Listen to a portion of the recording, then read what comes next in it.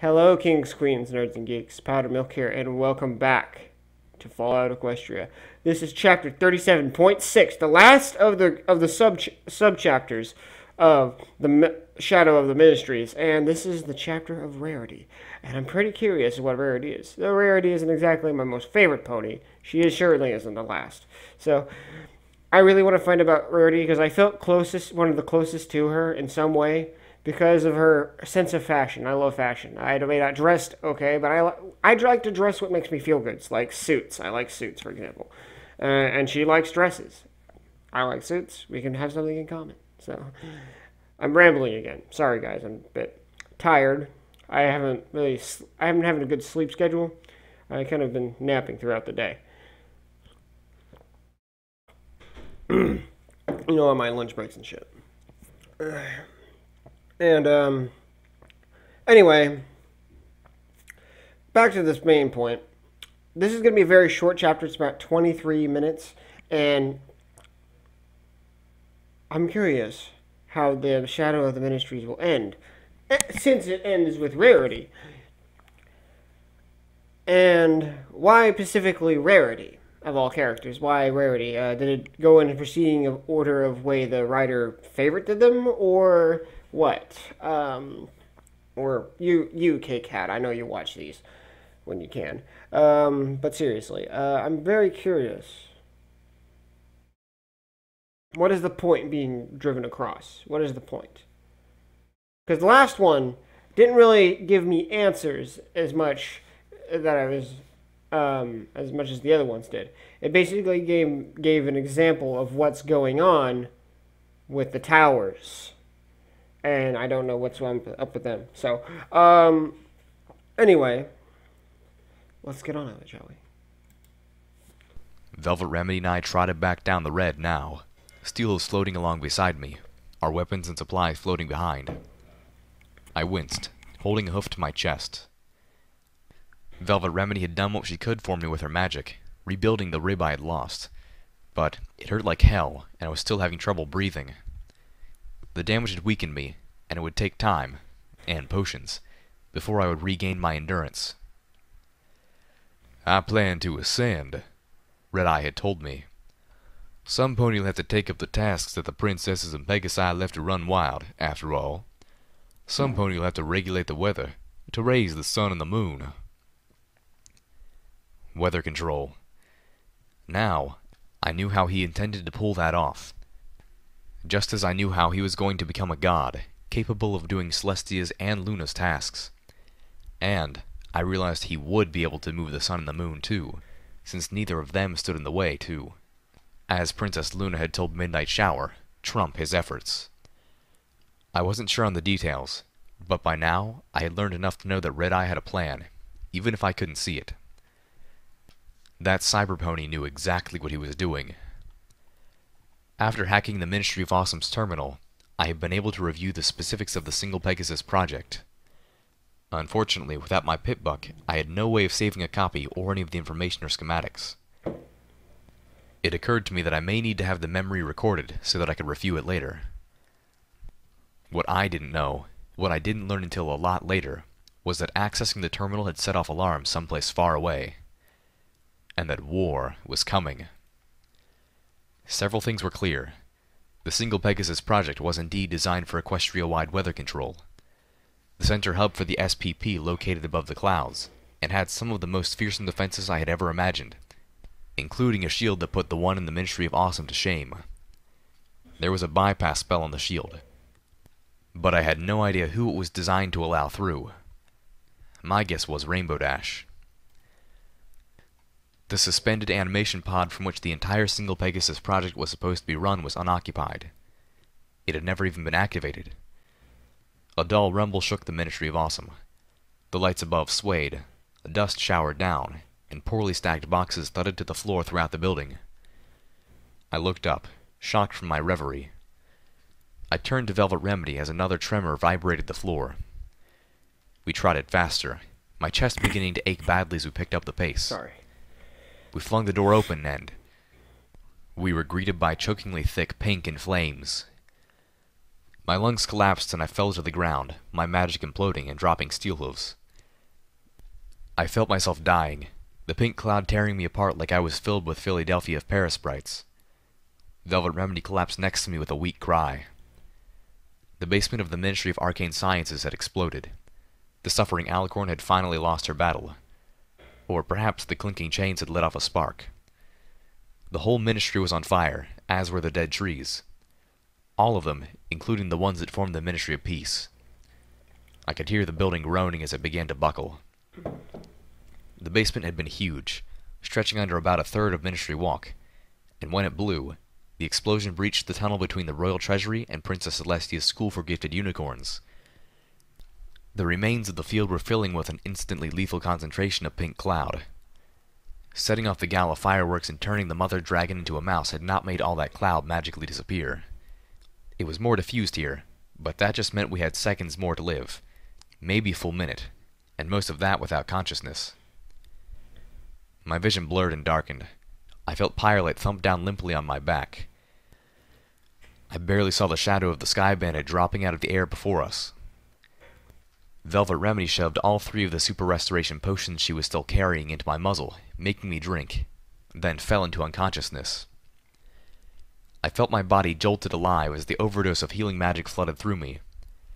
I was alive to the point I was burning up. My nerves were on fire.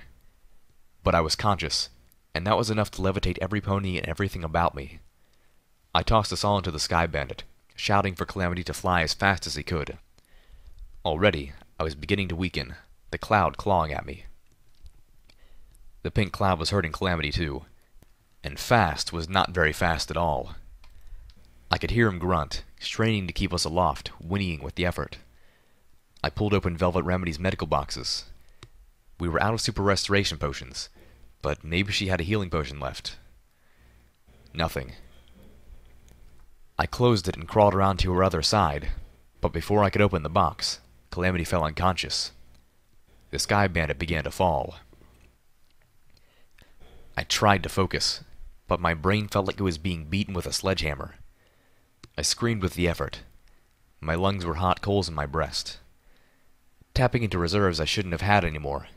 Be strong, be unwavering, be awesome. I enveloped us with my magic, my horn flaring with an overglow. The strain was excruciating. The Sky Bandit drifted downwards until it splashed into the river, heavily ribboned with pink, which formed a moat around the front of Canterlot. I was tossed forward, falling on top of Velvet Remedy. The Sky Bandit seemed willing to float, the magic that allowed Calamity to pull it through the air with us all inside apparently making it buoyant. Or maybe the goddesses were again showing us mercy. Either way, I released my magic, falling weakly to the floor of the passenger wagon. I pressed a hoof against Velvet Remedy's neck, and checked Pyrelight's breathing. They were both unconscious, but alive. I prayed neither of them were in a coma. The passenger wagon began to turn lazily in the flowing water. My ears perked as they caught the sound of a roaring waterfall. Oh no, oh no. So much for the mercy of the goddesses. Oh no. I didn't even waste the time and energy to get back to my hooves. I just threw my magic around the Sky Bandit and prayed. The passenger wagon reached the edge and began to tip. My horn flared again, enveloped by another overglow as I struggled to keep us from somersaulting. The water continued to shove us over the outcropping. We burst through the pink cloud, and we were falling. I pushed us forward, as far away from the falling water as I could while we fell. I kept us from flipping and slowed our fall. But I didn't have the strength to stop our fall completely, or even really guide us. Canterlot was a long way up the side of the mountain. Velvet Remedy was thrown from the passenger wagon when the Sky Bandit hit the Zebra Town aqueduct with a jarring thud. It was almost wide enough for the passenger wagon to slide down broadside. Now, before we continue, I'd like to make a comment here. Think of all the shit that's just going on here, just at the beginning of the chapter. Like, there's so much shit happening. One of the things that I like about this story, it just throws you right into the next chapter, just like that. Like, throws you into the action. And that's what I like about the story, because it just gets you really riled up. You don't know what's going on entirely. Whew. Her body landed in the aqueduct and was swept away in the rushing water. Whoa, Nelly! Calamity jerked to consciousness, flapping his wings as hard as he could. I I dodged Steelhill's sliding body and jumped out after Velvet as Calamity struggled to get the passenger wagon under his control. I heard a pealing metallic scream behind me as the Sky Bandit scraped against the walls of the aqueduct, Calamity trying to pull up. Ahead of me, I saw Velvet's body. I lashed out with my telekinesis. Water splashed into my muzzle. I wheezed, fire igniting in my lungs again, worse than before. My magic faltered on the edge of burnout. I focused harder, kicking with all four legs as I battled to keep my head above the water while concentrating on Velvet Remedy. I had to get us out of the water before she drowned. I cast out my magic again, and this time I caught her, lifting her up and out of the water even as we both rushed down the aqueduct. Sorry, I'm meeting the mic. I began to draw her closer, reeling her in. Now, I was merely struggling to keep from being pulled under. It was a losing battle. I was not even an adequate swimmer. My head went under and my lungs took in water. I broke the surface again, coughing violently. My magic had imploded, and Velvet had fallen back into the water 2 ponies' lengths away from me. One of the collapsed sections of the aqueduct loomed just ahead. I kicked, this time propelling myself forward. I reached out, hooking my foreleg around Velvet's, trying to grab a hold of her, wishing I had talons rather than hooves. I got my other foreleg around her neck. We twisted about in the water, rushing towards the edge as I tried to keep either of us from drowning. I fought to wrap us in magic, but I was too overstressed and exhausted. The spell wouldn't manifest. We washed over the side, plummeting towards the broken blocks of the aqueduct below. Calamity caught us, and then promptly splash-landed at the edge of the lake which had formed beneath the broken aqueduct. Velvet Remedy and I flew out of his forelegs and hit mud, sliding to a stop. I struggled to get up, to crawl over to her and make sure she was still breathing. I would have settled for squirming through all the mud if only to get me closer, but my body wouldn't respond at all. It had quit. Too much trauma, too much stress, all in too short a period of time. That was enough.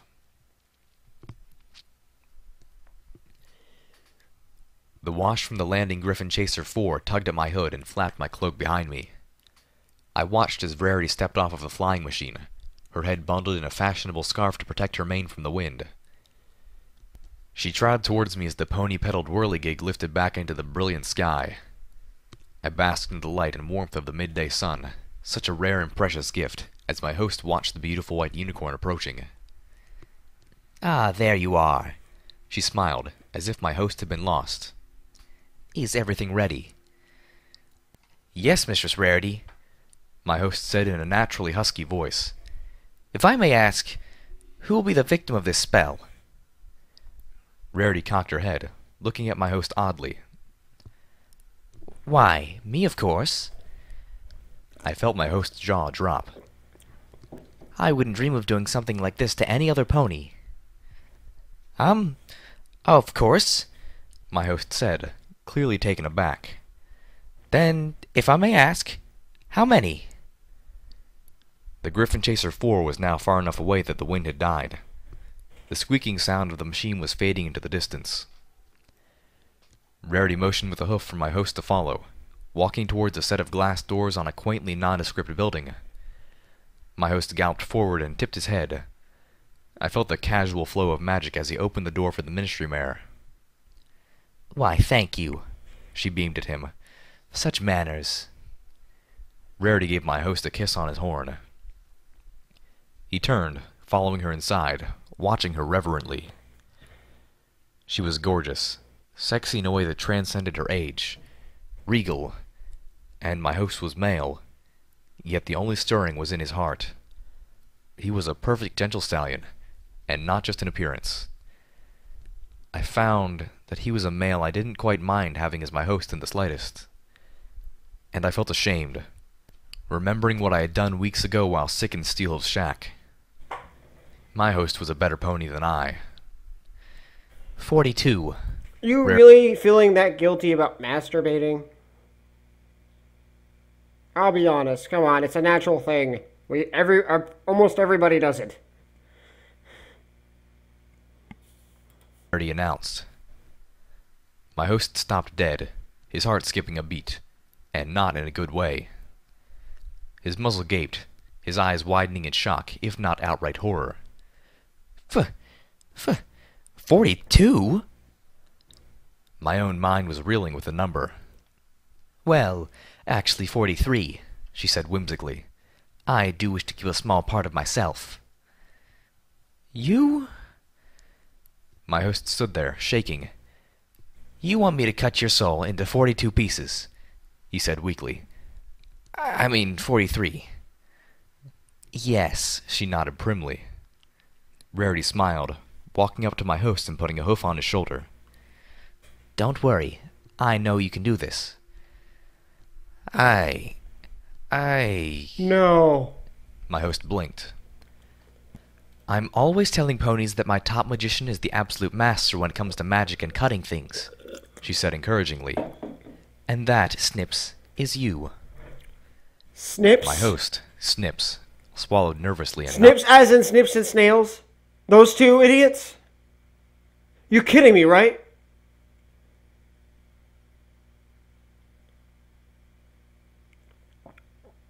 Well, you gotta get his cutie mark is scissors, so it must be correct on something.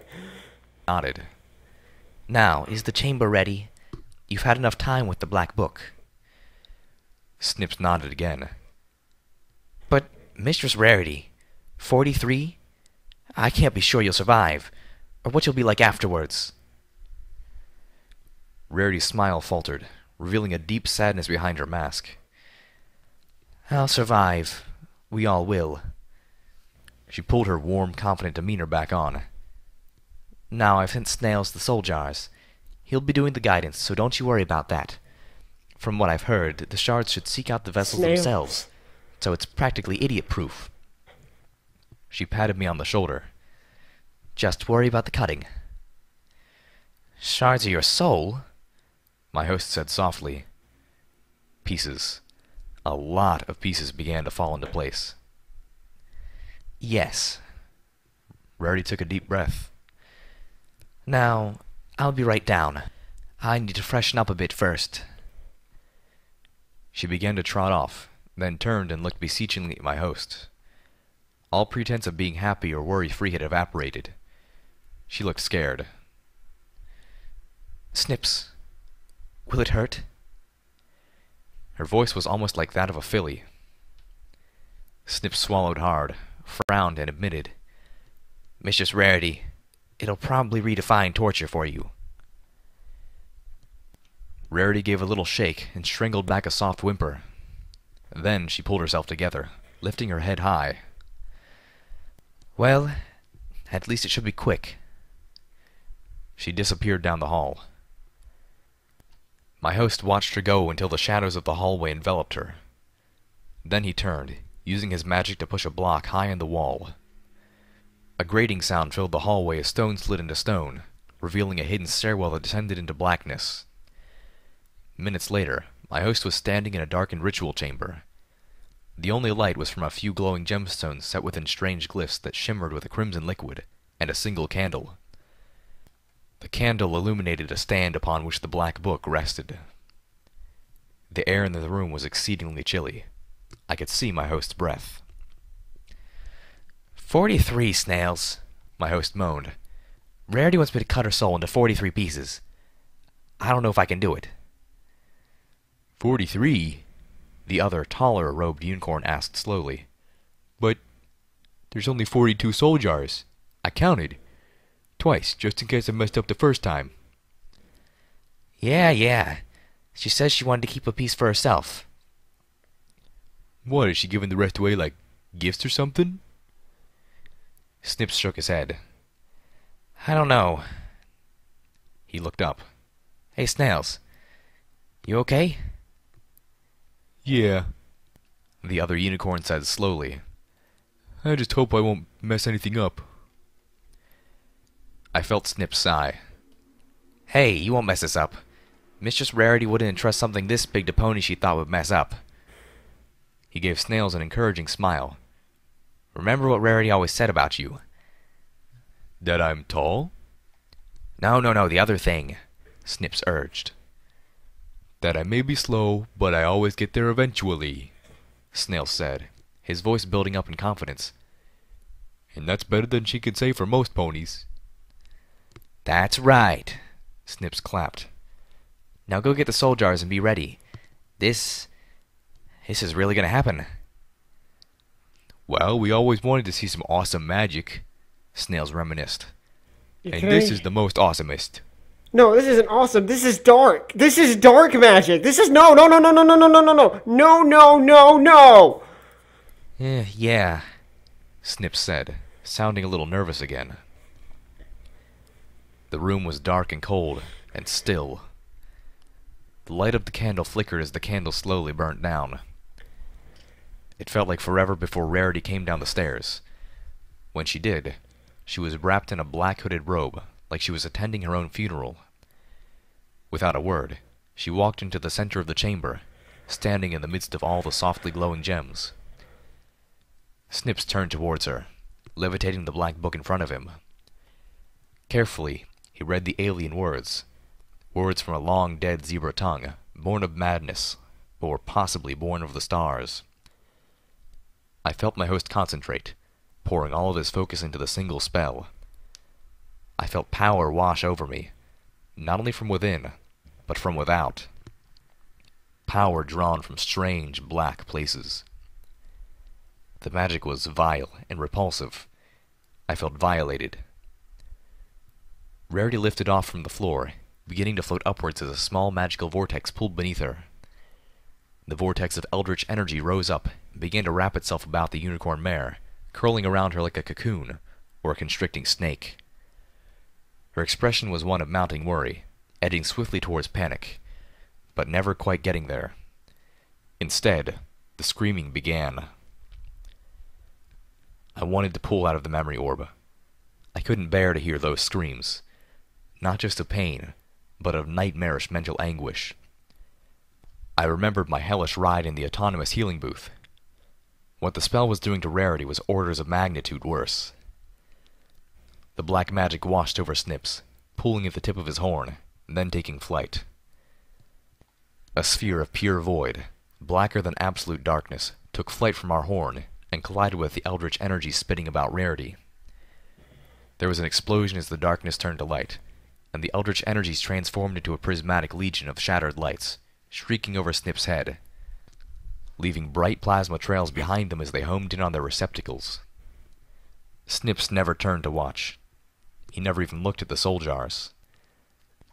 The unicorn buck only had eyes for Rarity, and he dashed to catch her when she fell, unconscious, to the floor. But then, he didn't have to. He already knew what they were. How far would you go for your friends? How much would you give up for them? With all I had seen of Rarity, I knew her deepest fear and greatest pain was losing her friends, seeing them drift apart, fracturing. Oh no, I'm fine.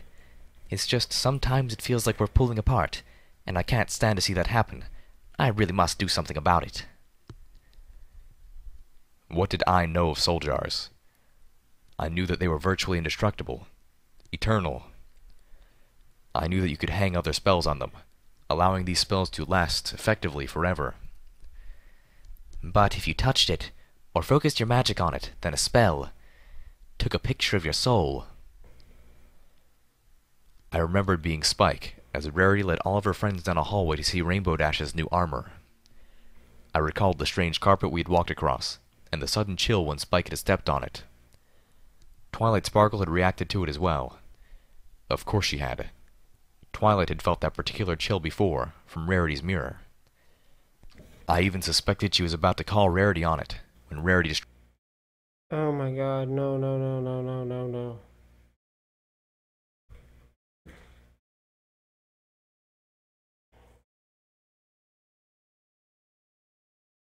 You're telling me the mirror that was in there was a soul jar? You're telling me the carpet was a soul jar? You're telling me all these things that Rarity has given her friends were soul jars? distracted her with Rainbow Dash. Then, a second enchantment allowed the mirror to show that image.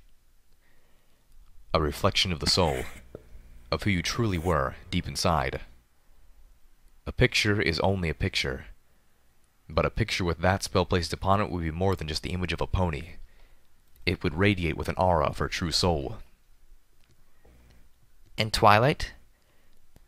Pinkie Pie had asked in that final message, the one Twilight Sparkle had never received. Do you think maybe you could go with me? I'm kinda scared, and it isn't the sort of scared that goes away with giggling. I mean, I have you with me now, so you'll kinda be with me anyway. I should be there for her, like she's with me. Some pony should be, Scootaloo had said, coughing violently. Just want Dash to know. We didn't all. She's not alone. 42. Only 42 were ever made, Watcher. Spike had told me. 7 sets of 6. 1 for each of the Ministry Mares, and 1 for Princess Luna. Concentrating, I opened my saddlebags and floated out Rarity soul jars, setting them down before me. Those all were together. soul jars. They were stronger, better that way. Be strong. Be pleasant. Be unwavering. Be smart. Okay, Be the mirror is awesome. not it. Awareness. It was under E.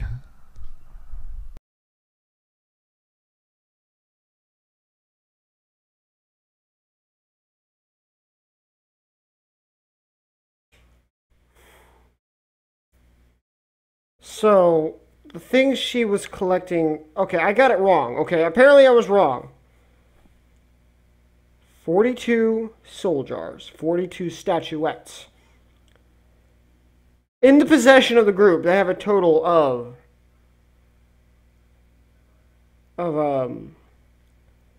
12 soul jars, I think.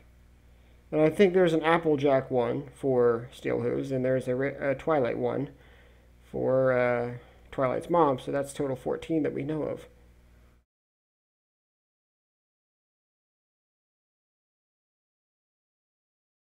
That's 14 that we know of.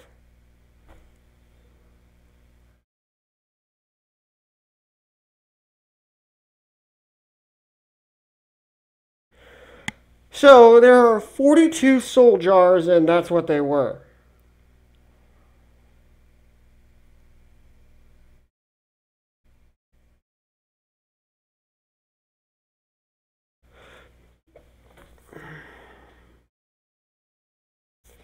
So I'm looking at these statues as something much more.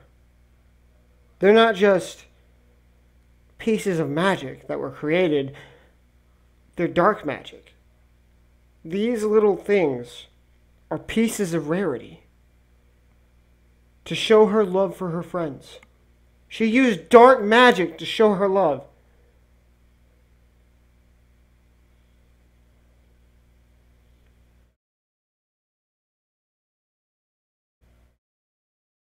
That's a big fucking twist. That's a big twist about Rarity. I figured she'd use the soul jars, but I figured she was using other ponies and stuff on other things other than those statuettes. I don't know why I didn't come to that conclusion. I figured this fucking mirror would have been a soul jar. But no, it's the statuettes. Shit. Well, anyway, guys, I hope you guys enjoyed this awesome video of Fallout Equestria, and I hope to see you guys in the next. So anyway, guys, stay nerdy, my friends. Bye.